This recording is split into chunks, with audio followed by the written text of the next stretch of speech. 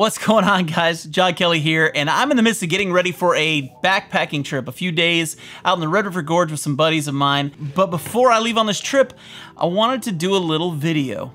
And the video is about some really cool carbon fiber trekking poles. Before we go too far into this though, if you haven't subscribed to the channel yet, what are you waiting for? Subscribe today so you can find out anytime one of these videos drops by hitting that notification bell after you subscribe. And if you like the video, give it the old thumbs up. Let me know whether or not you like the video. And if you want to give it a thumbs down, do that. You want to be that guy. A few months ago, like a lot of YouTubers, I got an email from a company wanting me to do a video about their gear. Now, I'll be honest, a lot of times when you get those emails, they're coming from Japanese companies that are trying to sell you some real garbage, but want you to give them some really nice Amazon feedback, even if you don't like it. Typically, I just kind of send back the I'm not interested email, but I got this one from a company called Tac9er, and the only reason that I went ahead and responded to them was because Bryce Newbold had done a video about these very same trekking poles, and I figured if Bryce is willing to check them out, I should probably check them out. Now, what I will say is I told him I'm not guaranteeing I'm even going to do a video or a review, because if I don't like something, I don't want to talk about it on my channel. So they shot me the trekking poles, and here they are.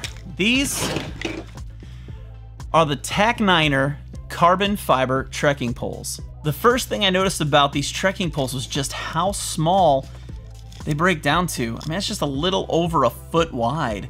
So that's really nice if you're trying to pack these away at the end of the day, or if you're doing some road walking and you're not really using your trekking poles.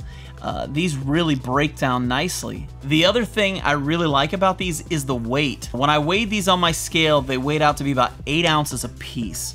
According to their website, they weigh in at 7.4 ounces, but on my scale it said 8 ounces. Now maybe that's without the little cup here on the end, probably without this little rubber piece here too, so it may be closer to 7.4 ounces. But when I weighed them how I use them, about 8 ounces. I was amazed just at how much lighter these really did feel. They're also very rigid, so that was kind of interesting to me. I'm used to the trail shocks that give just a hair. I was surprised at how much I liked the rigidity of these things and just how durable they actually are.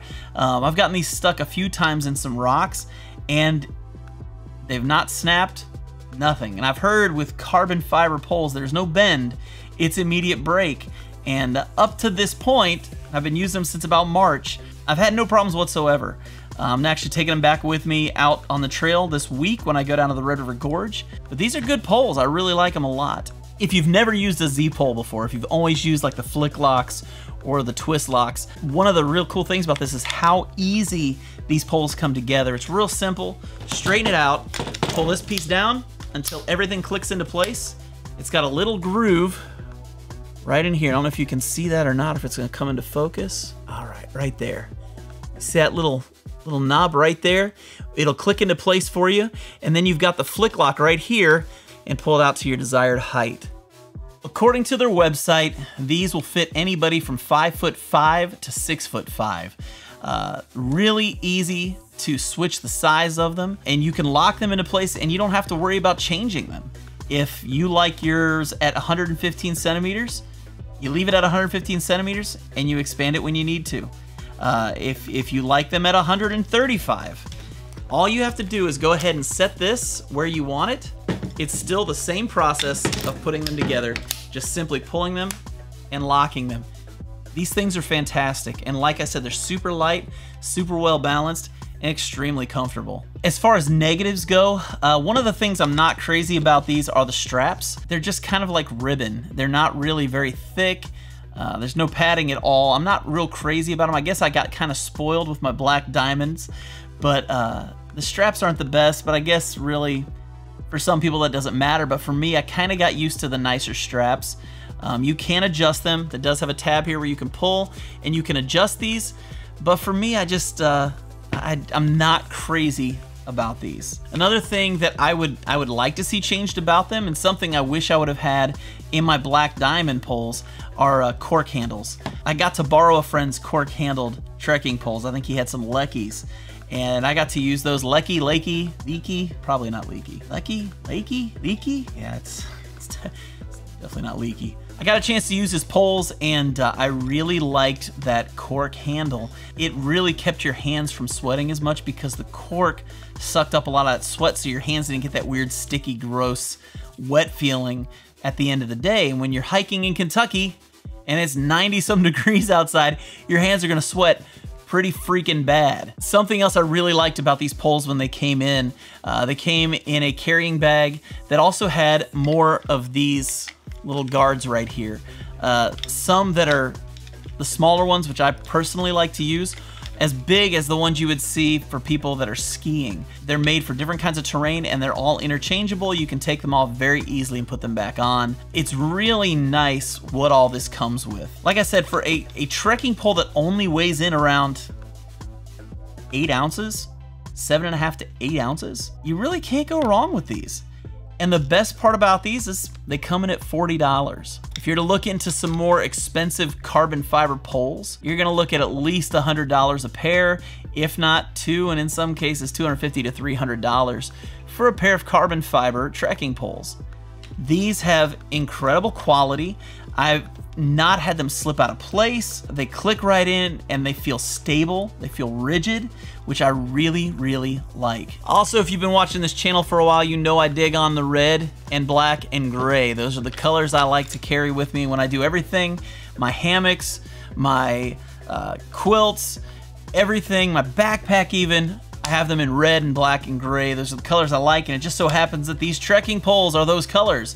So obviously I'm gonna like that. But if you're someone who doesn't like red, well, you're kind of out of luck because it's the only color they come in. If you're someone who's interested in getting into trekking poles, you've not used them up to this point, you'd like to save your ankles and your knees a little bit when you're hiking, and you'd like to try some out for the first time, you ought to check these out. For $40, you get a pair of high quality carbon fiber trekking poles.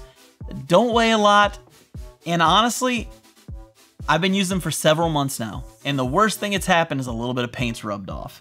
They're strong, they've held up, and they do their job. I actually like the trekking poles so much, I talked to Tac9er and I said, would it be possible if I do a video for these, if you guys would allow me to give away a pair of your trekking poles? Immediately, I mean, I'm talking within hours, I heard back from the company saying absolutely. So today, I'm giving away a pair of these Tac9er Z poles, these carbon fiber Z poles, to one of you. There's only two things that matter if you want to be in this giveaway.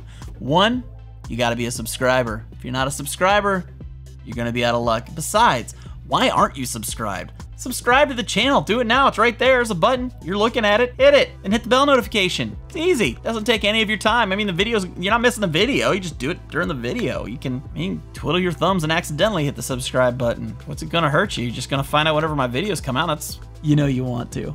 Not only do you have to be a subscriber, but I want you to leave a comment. And in that comment, I want you to tell me two things. One, why do you want these trekking poles? And two, what is your favorite video that you have watched on this channel?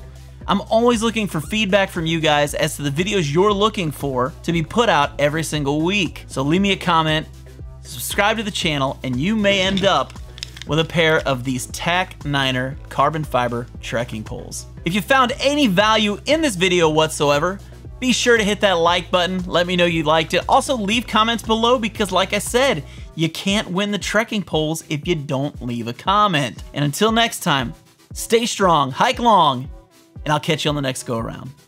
Because I really just tongue-tied myself and couldn't get the words out to finish what my brain was trying to say, because, you know, why would I want to do that?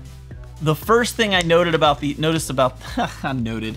Let's get these off here. I'm not gonna touch those anymore. Surprised at how much okay. Just hit the microphone. They really do feel lighter when you're carrying them out. I can't say words. They have not broken. Man, I can't get the words out. Words suck.